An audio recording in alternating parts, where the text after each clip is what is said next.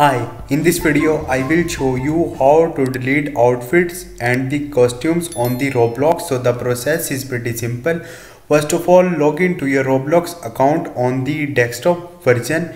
You won't do this on your mobile application. So if you are on the mobile, you can simply use the desktop side vision on your Chrome browser, or if you are on the Safari. So simply I recommend you to do this on your laptop. So simply log into your account, and here you will see three lines. Simply tap on it and go to the avatar from here, and once you will here, from here you have to click on the costumes and click on the my costume, and right here you will see all of your costumes, and on the every costume you will see a setting button here. Simply tap on it, and here you will see delete button.